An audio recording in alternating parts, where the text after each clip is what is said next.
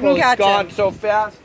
Okay, this bait right here, this is called a Caballito, right? That's what you guys call them? Yeah. Right here on their back, right here, or excuse me, by their tail, right here is like a razor blade.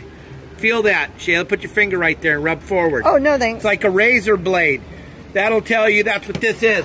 Caballito means little horse.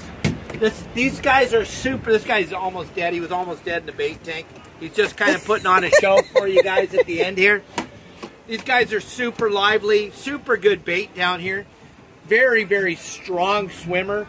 Great bait for fishing marlin or fishing rooster fish on the beaches. It's just a fun bait to fish. A lot of the guys will rig this up with a sinker in his chin and they'll slow troll them to try to catch groupers down on the bottom. This is a really, really good bait.